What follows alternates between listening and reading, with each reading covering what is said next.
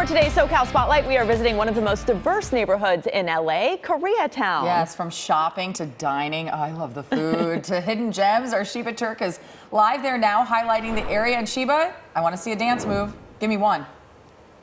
Oh, it is coming. You know I got to tease you guys for a bit. Right now, take a look behind me. Everything's all set up for the 50th Los Angeles Koreatown Festival to pick back up today.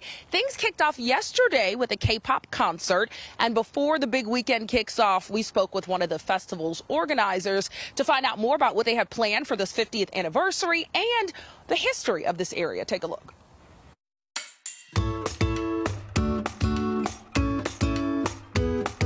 Well, the Korean Festival is very important this year because we actually is the 50th year that we're celebrating this festival. The festival is held in Seoul International Park, and Ben Pak, one of the festival's directors, says they're expecting anywhere from 250 to 300,000 people this year. We have vendors directly from Korea, and half of the vendors are here locally, and we have amazing food.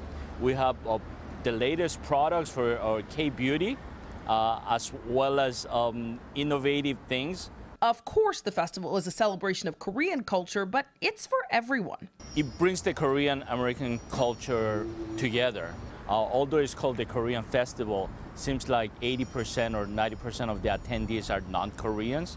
I believe it's very important to feature each other's food and culture for us to become more cohesive together. We're at the beginning of Koreatown.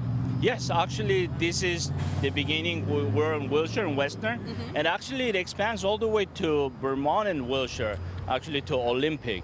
And to the north would be Beverly. As you can see, most of the businesses are here on the Wilshire area. And to the north of this, around 6th Street and 3rd, that's where all the businesses, all the K-barbecue and eateries are in Koreatown. Nice. And there's such a long history of Koreans in Los Angeles. I was reading that Koreans came here as early as the 1900s. Yeah, that is correct. And all places, when they arrived in California, they went to Riverside, California. And they were mainly citrus workers that they came here to work on the orange groves.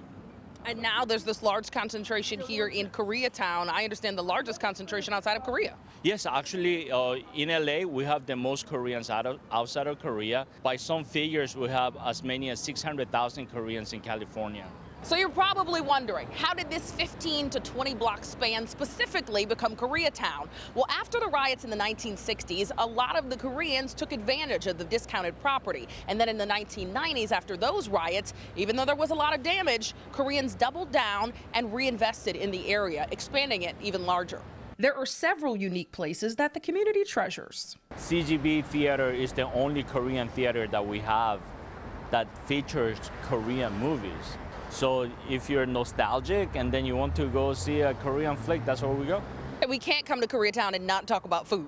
Well, as you can see, we're here in one of my favorite places, Korean barbecue. People ask me, why Korean barbecue? Yeah, that's what I asked. Well, it tastes the best. I love it. And so why'd you bring us to this spot? This particular spot, besides being one of my favorites, this is where BTS came after their LA concert.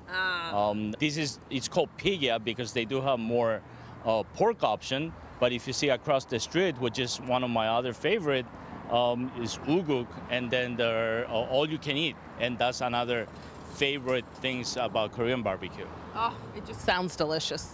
It sure is. And you say it's healthy. Well, I mean, you have beef, you have vegetables, and then you have rice. How much healthier can I get? I'm no doctor, but it sounds healthy to me, Ben.